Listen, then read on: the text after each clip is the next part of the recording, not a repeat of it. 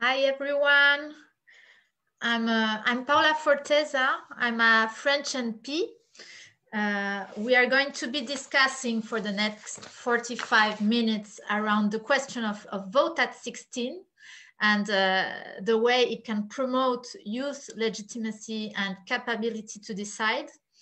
And I'm happy to introduce today Ivar Kamal from the International Office of the Estonian National Youth Council, and Camille Michel from On est prêt, a network advocating for environmental issues in France. The organizers of the OpenGov Youth Summit this year are trying to answer a very precise question. I'm going to read it to you. Do you think that young people should be at the heart of the decision-making process on what comes next?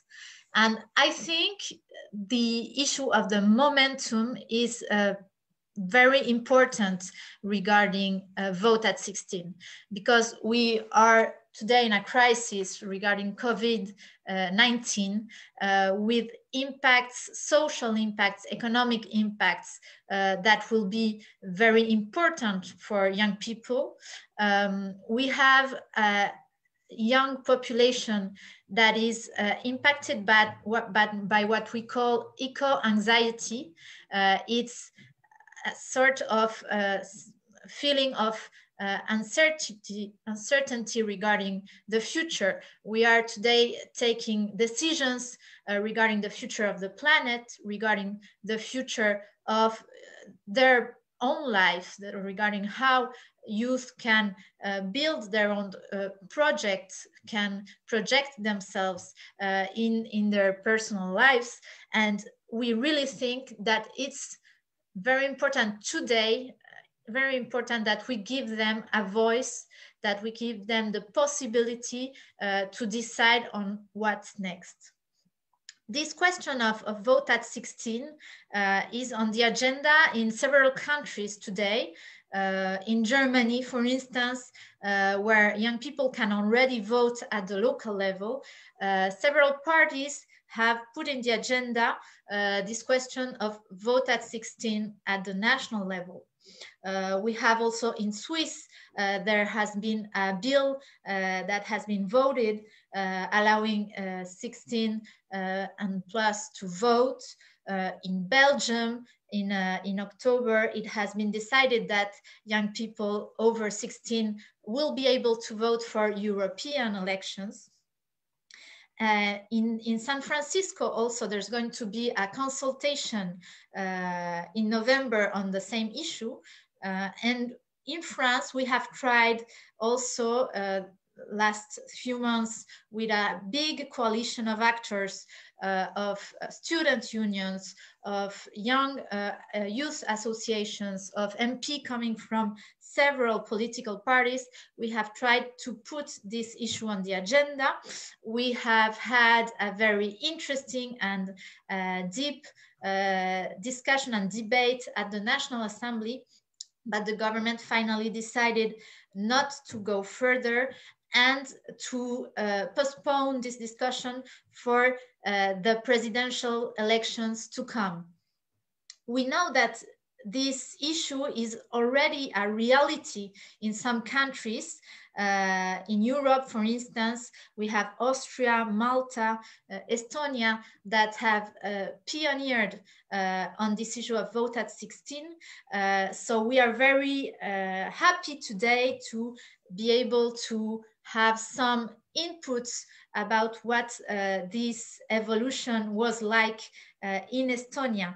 So just to start, maybe Ivar, can you tell us a little bit about when and how this implementation of vote at 16 was done in Estonia, in your country, and what did it mean for the young population? How did they go to vote? How do you analyze this reform? So yes, actually it was a very long process of discussion with different stakeholders. It took us around 10 years to fully implement that. We had a lot of different types of researches conducted throughout the period of the consultation. So actually it started in 2006, and in 2016 it was implemented, and in 2017 there was the first time when 16 or 17 years old young people had a possibility to vote on municipal elections. Actually, the lowering of the voting age is consistent with the basic of principles of democracy. And according to that principles, as many citizens as possible must be eligible to vote, and each restrictions must be substantiated. And our studies and studies of other international organizations show that allowing young people and 16, 17 years old to vote actually is a way to give them possibility to talk about their own, to make the problems which they see in society more visible. And actually, one study showed that even 14 years old people are able to understand society, what's going on there, and they also and the voting is a part of the civic education. It should be, because by taking part in the elections, young people gain valuable experience that shows what's necessary to participate actively in decision-making process.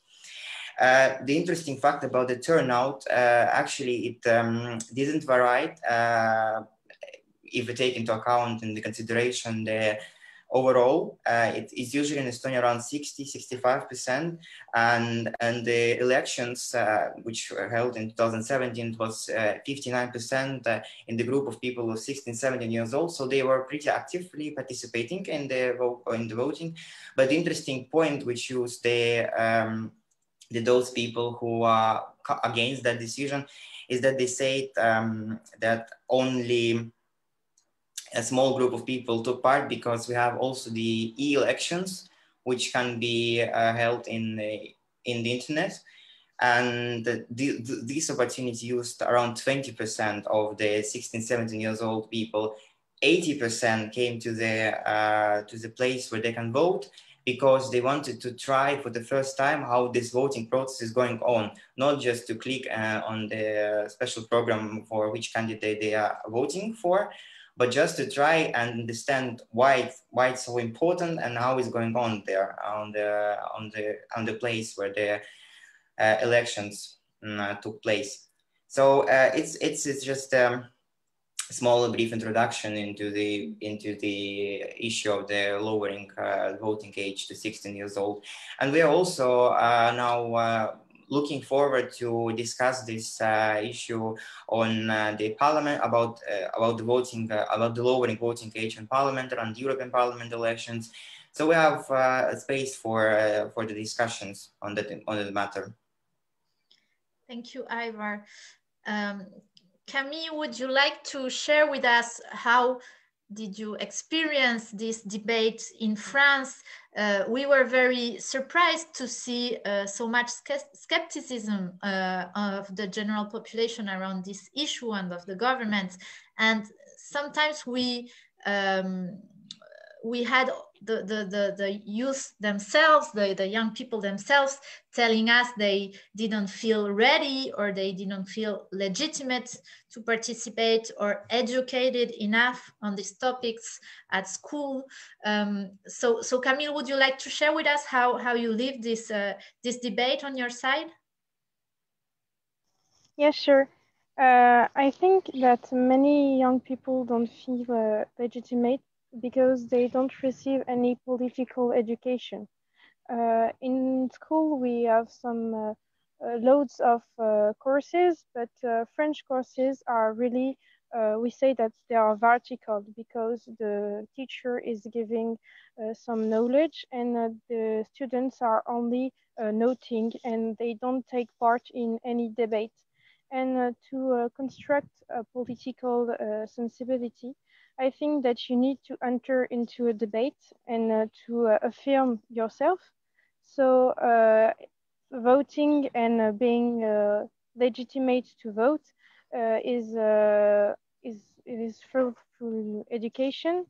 So I think that there's a huge amount of work to make young sensibilized to politics, because they are really interested in politics, as the climate strikes has shown it, but they are not, they don't feel legitimate because they are not used to take part into a debate. So putting the debate part of the official program will be a solution, and just making the students taking part in some different activities where they just don't only take the knowledge from the professor would be interesting as well. Thank you, Camille. And maybe a question for both of you.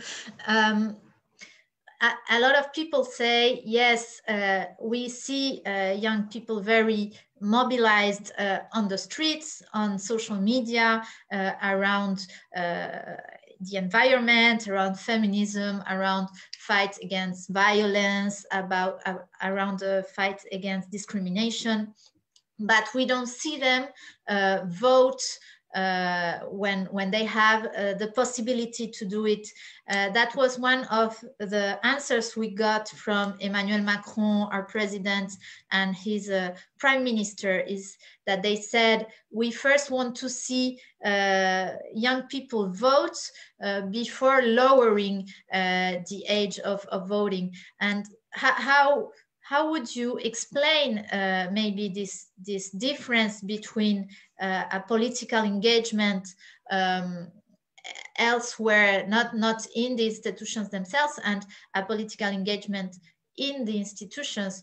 Is it the same? Is it that young people today want to try other forms of engagement and won't necessarily go voting, or is it just because they don't have the possibility to do it that we don't see them there? Do you think that lowering the age of 16 is a good way to fight the fact that young people don't vote?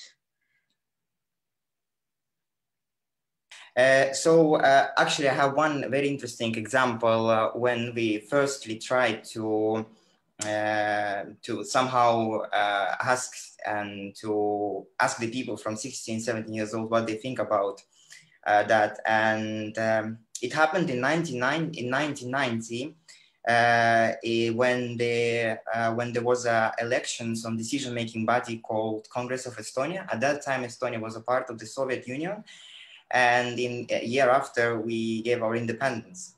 And the Congress of Estonia was the Estonian citizens' representative body, elected by the Estonian citizens. And one of the members of the board of the Estonian Citizens General Committee that organized that elections, Eva Pernaste, he said such thing that as many young people participated in the registration of the citizens, and the youth were very patriotic and active back to the organizers of elections, did not want to deprive the 16-year-old activists from the joy of having participated in the elections of the Congress of Estonia as their first voting experience. And it actually was a very historic moment, as these elections were the first in the European territory where the 16-year-old person had the opportunity to vote. Another argument which can be used for the lowering is that many people who think that it's not a good way to go, they say that young people are not interested in politics. That's not true. We conducted the shadow elections, and in the project of shadow elections, the young people's age 13, 17 participate in the simulated elections.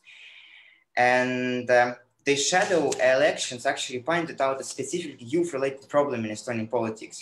If we go into the heart of the problem and add scientific data, low participation show that political parties do not pay attention to young person, which is why young persons are not interested in political parties and their positions. So it's a responsibility of the political parties to present the program of their party to the young people, 16, 17 years old, and actually to involve them to that process and ask them, and also to motivate them to come to the to come to vote. That is the main principle, and that is the main point. So if the political parties are interested in providing some special treatment to the people and to the youngsters in age 16, 17, they will be interested to go to vote for that. Mm-hmm. Camille, what do you think about it? Yes, I agree with what was said. And I want to add that if you are rejected from a system that don't recognize your ability to vote, it is normal that after, at 18, you're not sensibilized to vote. If from 17 to 18 you are rejected from the institutional system, you can't get interested after. And some studies shown that if you vote younger, you take more the habit to vote, so you vote more. So saying that youngers have to vote at 18, and then if they are well mobilized, we can put the vote at 16 is not a strong argument, because if you vote younger, you vote well. And I want to add also that voting for a representative is not the only political participation. Young people already participate in some in political activities, and voting for a representative is not the only thing, because you can also vote at a referendum or at a political program for local activities. And if youngers don't feel really close to those who they are voting for, it is because they don't resemble to them. All the many politicians nowadays are rather old. So if some parties, such as our political party that is named Allons Enfants, if some parties were presenting people that were younger, maybe the younger people would vote more, because if they don't feel represented by the politicians, there is no way that they can vote for them. So that's one of our mission in our political party, to present young people so that they have a political party that is interested in their interest and that is defending them. So putting the right to vote at 16 could reconciliate the young people, rather than getting and keeping them apart from a system that is really put under question, because some young people take other action in politics. So if we want to put the representative democracy and the vote in the center of our system, I think that putting them at 16 is necessary. Thank you, Camille. We have some questions on the chat, and it's very similar to some of the questions we have during the public debate in France. They are asking if and how can we certify or that young people will not vote like their parents or will not be manipulated by political parties. I think this is related to also how they are educated at school regarding politics and how they can construct their own political views and their own way of understanding politics. But it's also an argument that we had seen historically in France, for instance, when we were going to, or when we gave the right to vote to women. The detractors were saying that women would vote as their husbands, that they would have an influence vote, a vote that would be influenced by other actors, and that they wouldn't be autonomous or independent in their choice. So I think this argument can take various forms, but this capacity of young people to decide by themselves is very questioned when we put the proposal of lowering vote age at 16 on the national debate. There's also this question about how can we make political parties that think that youth vote will be against them, how can we convince them to go forward? In France, for instance, a lot of politicians think that young people will vote left wing or will vote for environmental parties, for green parties. And we see, when we see the actors that support the proposal, we had more of the progressive parties, more of the left-wing parties that were okay with it, and we had the right-wing parties that didn't follow us.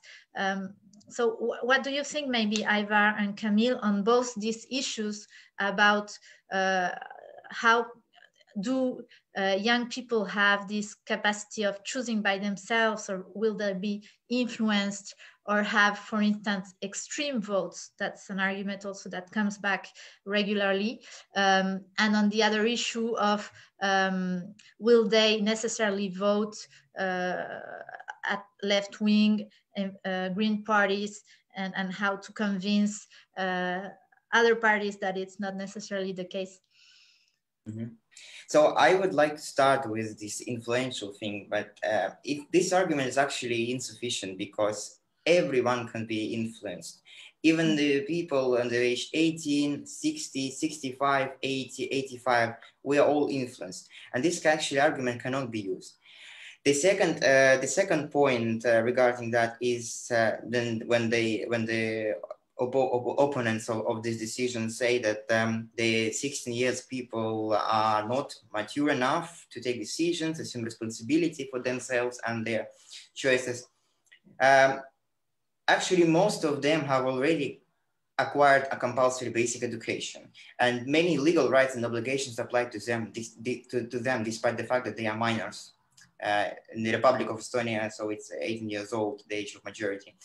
A citizen can be prosecuted for a misdemeanor or criminal offense when the person is at least 14 years of age. When a person is at least 15 years of age, the person has the right to get married, provided that both parents given consent to the marriage. When a person at least 7 years old in our country, it has the right to do the light work in the field of culture, arts, sports, and advertising, and on the basis of the employment contract. When a person is at least 15 years old or not subject to the obligations to attend school, the person has the right to work without being restricted by the aforementioned provisions. When a person is at least 16 years of age, the person may apply for a limited right to drive vehicles in category B, and the legal age of consent of minor to engage in sexual activity is actually 14 years old. And there is also the national defense obligation, and the persons, if they are not taking part in any kind of education, they can be selected when they reach the age of 16 years of 17 years. And there is also a lot of more arguments regarding that. But I think that we see that many obligations and many rights already given to the minors, and it cannot be used as an argument that, okay, so it's not sufficient, because even 16 and 17 years old people can actually live without parents. It's possible. It's not so maybe spread around the country, but it's possible. And regarding the voting to the extremist political so-called parties, I don't mean that, I don't want to say that the Greens or others could be extremist parties. No, I just want to say that those who think that actually some kind of extremist parties could raise their popularity. We had one project, as I already mentioned before, the shadow elections, and we simulated the voting for the people in age 13, 17, and compare that with the official results, taking into account all the voters turnout. And we figured out that there was actually no any kind of major changes and major differences between the real situation in the country and the voting of the people in age 13 to 17. So the parties receive the same, almost the same percentage as it is in usual elections, and actually none of the extremist parties were somehow overrepresented, and it was in the borders of the usual statistical error. So no of any of these arguments can be actually proved without any kind of research. So that's why it cannot be used without any kind of the ground on that.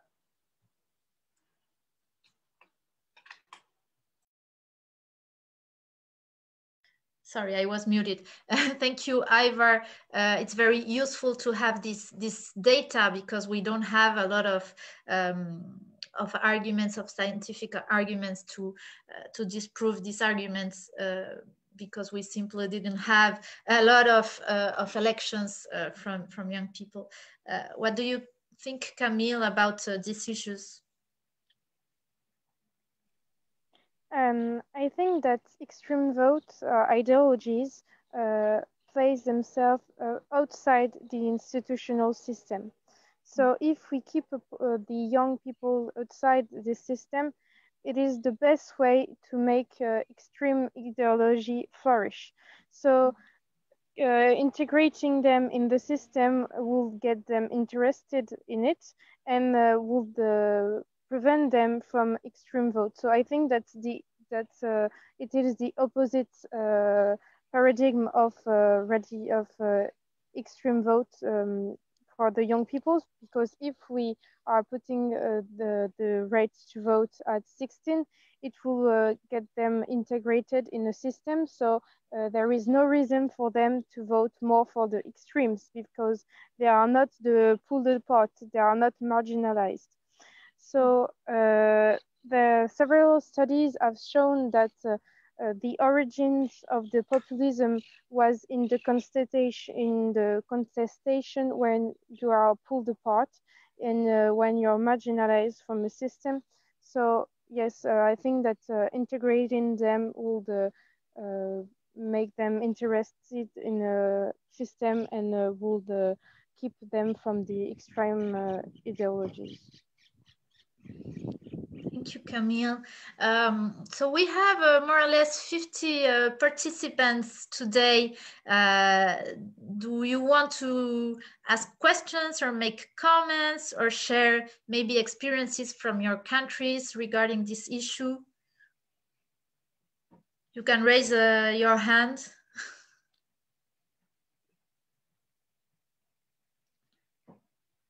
No?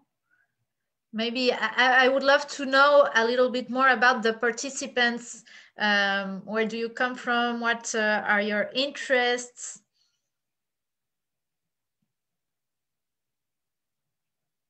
Okay. So I'm going to read one of the comments on the chat. Voting at the age of 16 years, what different impact will it have on electing the right candidate for a public office?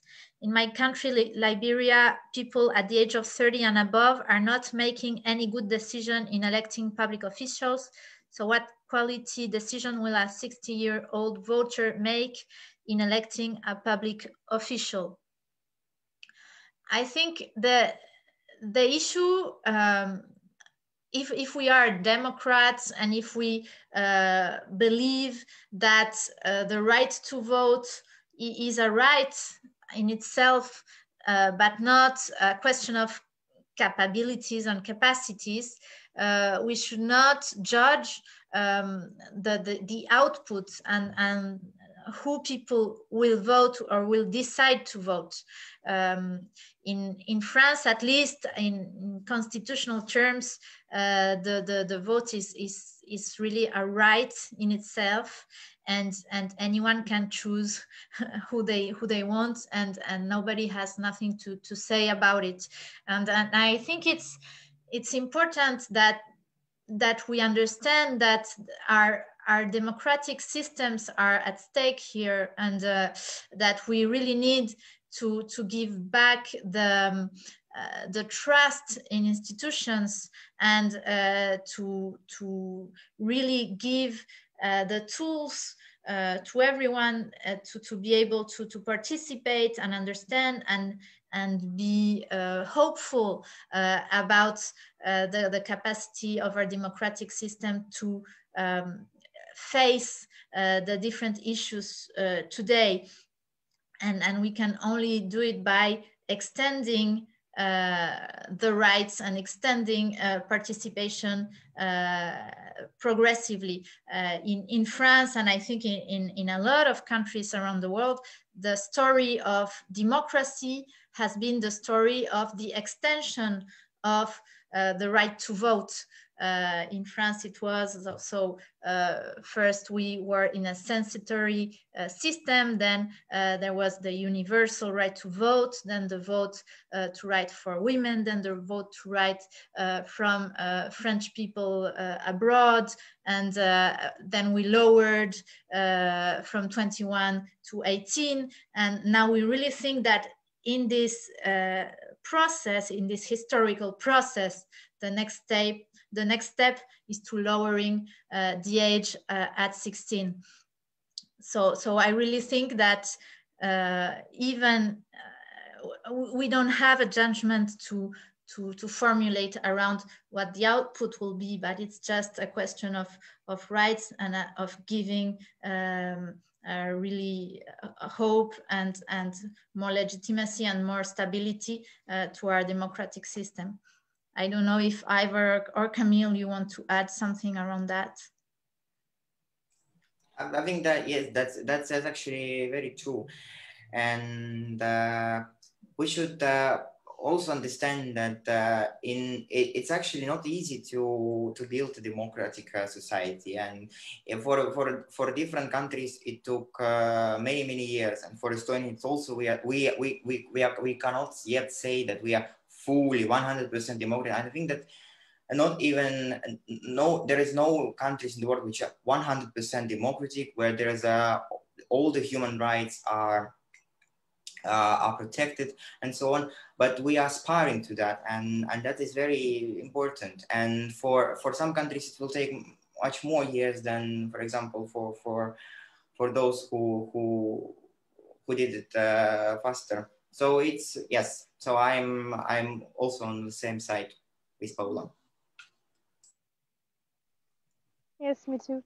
And I wanted to add that votes in France is really linked to a special image of citizenship. And that's why France was one of the latest country who put the right to vote for women. It was because the image of a woman didn't fit with the image of the citizenship that was herited from the Lumière and from the French Revolution. So I think that we need to have a redefinition of the citizenship, because we don't have to keep this myth of the French Revolution, who was the guy who was like 30 years old and rather old, and that was a man. We have to open this definition and to be more diverse and more inclusive to everybody. So opening the right to vote is a part of that. I will read two new questions that we have on the chat. We have, sorry, I'm looking for it. Tina Bataria that says that Dexter Young and I are in the Philippines and we're working on efforts to encourage youth voting very soon. What do you think are best practices to spark awareness, feeling of legitimacy among young people when participating in the election process? And then we have Catherine Walton from the UK, who says, don't you think all of these statements about absolute rights apply to everyone, and that having an age limit of 16 is just as arbitrary as having age limit of 18? Do you think we should work towards universal suffrage with no age limit at all? And then Yes, and then we have another question. Don't you think opening the right to vote to 16-year-old or other groups in future perhaps must be accompanied by effective political education? So on these issues, I think what are the best practices? In France, what we did to really put the subject on the agenda was to launch a petition. And we had a petition that was signed by a lot of different actors, from MPs, from different political parties, to student unions, to youth associations, to specialists on democratic issues and on political participation. And this helped us have a big mobilization. We went a lot to the media also.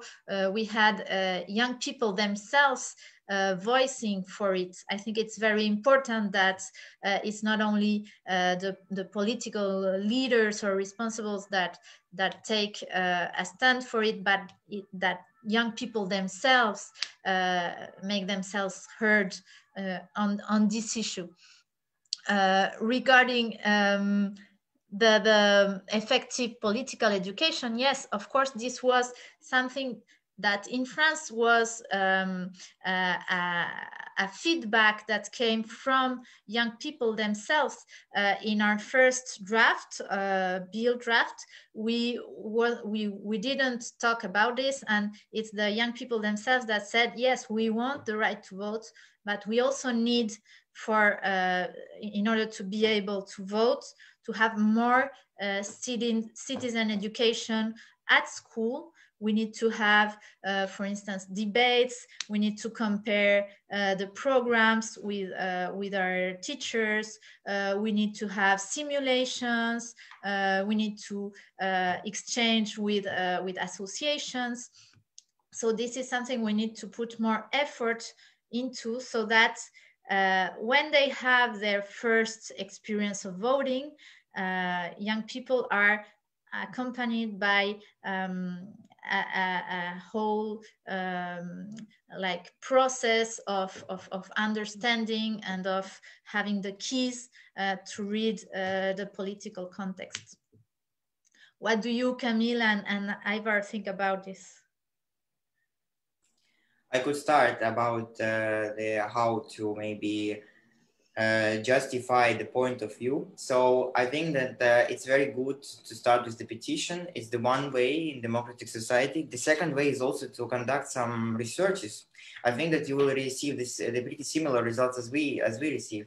So, for example, to ask about the people in age 14 to 17, what they think about the society. Does they understand that? Do they understand what's going on there? What are their political parties and so on? And I think that when you receive these results, then you can already have a solid ground and you can show that actually, okay, so young people think about this issue in that way. So it's pretty similar to that what the so-called adult people think. And as I said already before, that actually already starting from the age 14, the young people understand what's going on in society, because they are visiting schools, they are visiting some I don't know, maybe some events, they are walking around the streets, they see what's going on actually in the country, and they also start to understand what is their particular situation in that country. It could be used. So, and regarding also the very interesting point about the voting age, about the unified voting age, or why do we have 18 or 16? Actually, there is no definite standard that must be followed. I have an example of our history, of our 102 years of history, that in the first constitution in 1920, there was like a social agreement that the people could vote in the age of 20. And then in 1938, it was raised to 22. And the reasons for that is visible, actually, because there was a pre-war period, and many kind of issues happened in Europe. And then in 1990 it was lowered to 60. I mean, it was not lowered. It was there was a possibility to be a part of the Congress elections, as I mentioned before. And then 1992 we decided actually it could be 18, but there is no unified age. In some countries there is a 16, for example in Austria, Malta, also the Scottish parliamentary elections, and in some countries it's 18, and maybe in some countries it's even higher. So that's actually the way and the question of social agreement. Thank you, Ivar. Camille, maybe you have a lot of experience working with young people that want to be engaged, and so what are the barriers that you have encountered, and what are maybe the best practices in order to go further, not only on vote at 16, but on political engagement, youth political engagement more broadly? Yes. So I think that political life needs to readapt to modern life. It's funny because when we are seeing the evolutions of several fields, we can see that from last century to nowadays, everything has changed. For example, in commerce or in several or in industry, etc. But in politics, nothing has changed. And so we need to reinvent politics to go more to young people activities such as the social medias or some new kinds of conferences, just like we are doing now. We are on a Zoom meeting, so we are on the digital platforms. So we need to readapt our practice, and I would like also to come on the question on the universal. Somebody asked if we needed to rethink the universal. So I think that it is a necessity to rethink the universal because it doesn't take the young people into consideration. Universals kills diversity, so that's why we need to meet the people, to meet the young people, and to take them in political activities where they are integrated. In our political parties, they are only less than 25 years old, and we are constructing some political stances together. We want to have a theoretical improvement, but we need to put our ideologies into practice, practical cases. So that's why the petition for me was so important. A petition is the possibility to meet every people and to mobilize them individually and pulling apart the universals. If we need to pull apart the universal, it is true that we need to put an age for the majority and for the right to vote. We think that 16 is the best one because we need to be as inclusive as possible, so it is good to put it younger. But 16 is the age when you have your panel majority, where you can found your own association and where you have a sexual majority. So even if universals have to be pulled apart, we need to find the age because we can't put it when it is too young. So 16 is the best one. And I would like to come again on the point that young people need to act in the political system to get interested in it and to vote. Because if we only ask them to vote every 2 years, it is not the way to get interested in a system that it seems to be really far away from them. Even if it is defining the way they live, they don't necessarily are aware of it. So there is a lack also of communication on the political decision. So to open the political life and it is important also, for example, for the public life to be communicated on digital platforms to give information to young people and to get aware of them that political life is everywhere and it is not a far field from them. Thank you, Ivor. Thank you, Camille. We have to be ending this intervention. Our time is up. This was very, very interesting. I think I would like to thank really the OpenGov Youth Summit for the organization, because it helps us to have the feedback from people all around the world in this idea of global citizenship and of helping each other out to advocate for these issues. We had on the chat feedbacks from people from Nigeria, from Kenya, from UK, from Zimbabwe, from the Philippines. It's really impressive, and it gives a lot of hope to all of us. So thank you again, and we keep up the good work, and we don't hesitate to contact us on social media to have more inputs on this issue. Thank you. Thank you. Thank you very much. Thank you, everyone. Goodbye. Bye.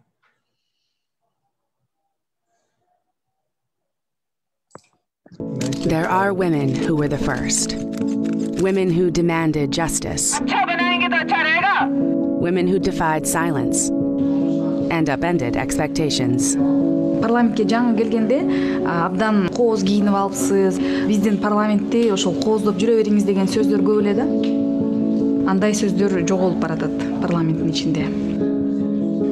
La primera vez que pedí información pública cuando tenía 22 años, como que no me tomaban en serio con lo que hacía, y hoy por hoy hemos llevado adelante investigaciones que han terminado con funcionarios procesados, y muchos de estos casos terminaron en la justicia.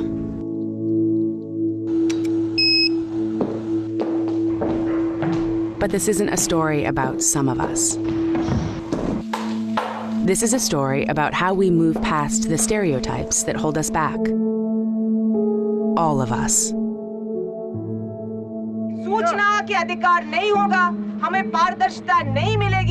People called me aggressive because we stood up for rights. What does aggression come out? Of breaking rules. So you break a rule, and that rule is made more important than the principle.